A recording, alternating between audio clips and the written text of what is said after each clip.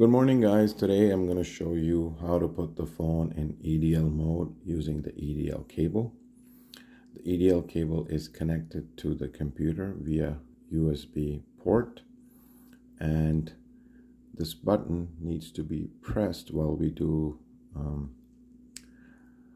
put the phone in EDL mode. So there's an easier way by putting a tape onto it.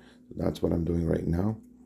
I'm going to put a piece of tape on it so it's always pressed. So when we're putting the phone in EDL mode, we don't need to press the button. It's always pressed. That way it will make it easier for the job. So this has been taped. The button is pressed. Now time to put the phone in EDL mode. What I'm going to do is I'm going to turn the phone off.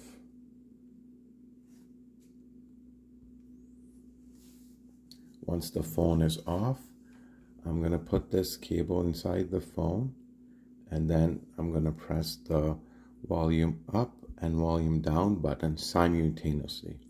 So I'm going to press them together a few times, and to do that, I'm going to take the cover off. It just makes it a little bit easier.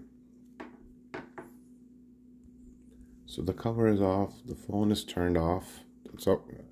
And I'm going to put this in the USB port, and then I'm going to press the volume up and down button together, a few times like this. And then we'll see if we can put it in the EDL mode or not. So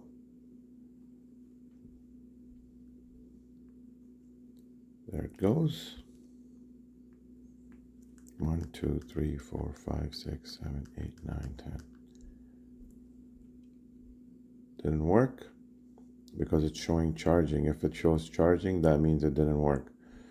Once it goes into EDL mode, it should not show anything and it should be in blank screen. So